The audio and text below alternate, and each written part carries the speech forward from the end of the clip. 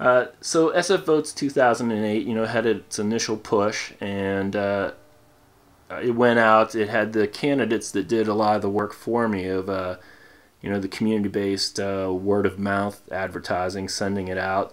But I also did want to try to promote it through old media, through the traditional one-to-many route.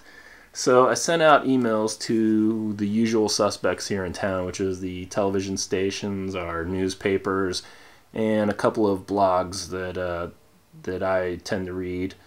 So I sent out emails, and those emails, they didn't really do much of anything. I remembered what a PR person had told me about the idea that you can't delete a fax. So I made DVDs, and I mailed the DVDs out to these same organizations, and did not receive anything from that. I had one extra DVD, and I sent that out to Papa Bear, but have not heard anything back from Papa Bear yet. So that was a little disappointing, But in the meantime, I did see that one of our local ABC stations here, they used one of the videos from the DVD as part of their own interface. They have this thing called Next Gen Politics from Hertz Research, and they did a bunch of taped candidate statements that were on their portal, on their ABC website, and they were missing a few candidate statements, so they filled it in by using my statements.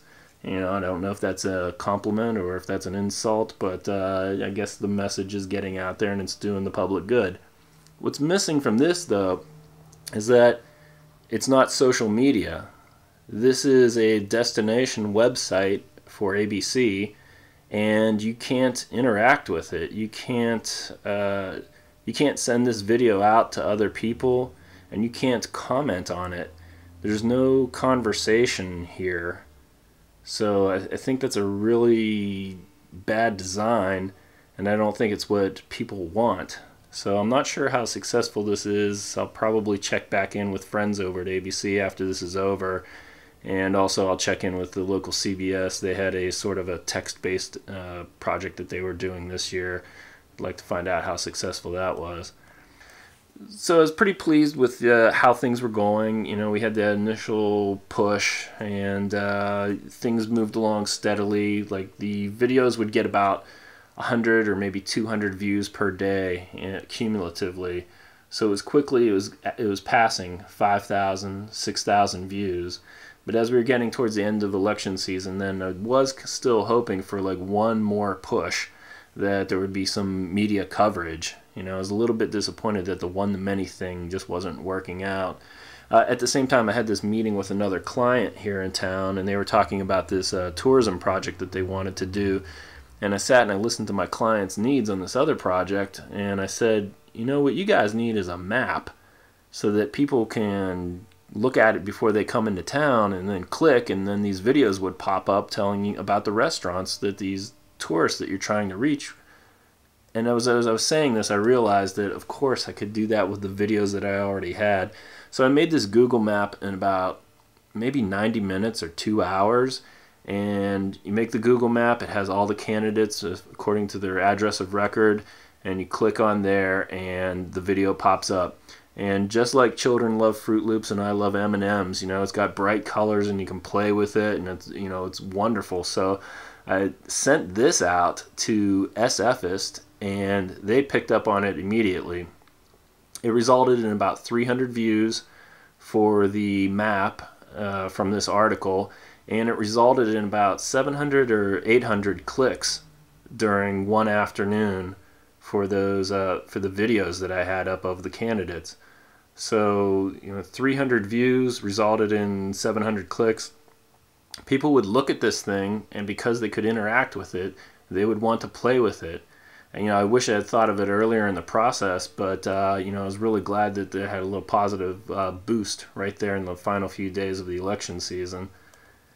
So the findings from this are, pretty much nothing is magic.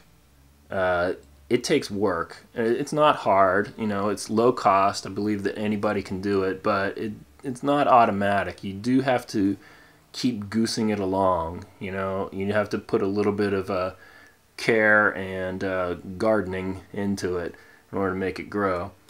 Also, the idea from last year to this year, just really embracing the idea that an open hand is better than a closed fist.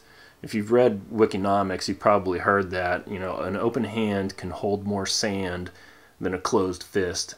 And you have to really apply that to sending your videos out, sending your content out there. Let it be embedded on blogs, let it be put up on articles and candidates' websites. The idea of having a destination portal just doesn't work very well. It's really hard to herd viewers, especially for a project that has a short time span. And the third thing is to manage your expectations. I mean, was Stephen Colbert really going to play that DVD? No. You know, I sent it to it as just kind of fun to see, you know, what would happen. But a national broadcaster can't do anything about local elections. In fact, our local broadcasters can't really do anything about local elections because they're broadcasting outside of the city. They're broadcasting to several counties. It would be impossible for a radio station or a television station to report on something at a local or a neighborhood level. If you look at the city of San Francisco, there's probably 700,000 residents here. And if you look at one neighborhood, like one district, it's 1/10 of that, so that's about 70,000 people. And then you consider who has access to the internet, who speaks English as a primary language, who even bothers to vote and is interested and might think of using this as a tool.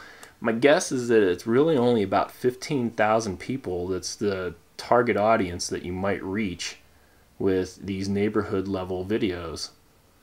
So the format and the delivery tool of YouTube and online is really the only appropriate media that can be bothered to address this. It's just beneath national level projects such as You Choose. They can't be bothered to do it. And what you call a local TV station just can't be bothered to try to reach 15,000 people. It doesn't make economic sense. But it does make sense for online delivery and for local communities. So during the next year, I want to try this out again in San Francisco. I'm sure that we're going to be doing that. For our own San Francisco project, I'll probably be adding a standalone website to it, just so that that can be a template and a comparison tool versus just using YouTube, in case, you know, people have doubts about the portal concept. And I'm also going to try to work with another Bay Area government access channel that I think I would like to, even without Night News funding, I would like to try to get another sample project, because I really believe in this project, and I think that it's available to just about anybody that wants to put a little time and just a little bit of effort into it. It can really reach and serve local communities, and there hasn't really been a tool doing this before. So thank you very much, and look forward to hearing from you, Thanks.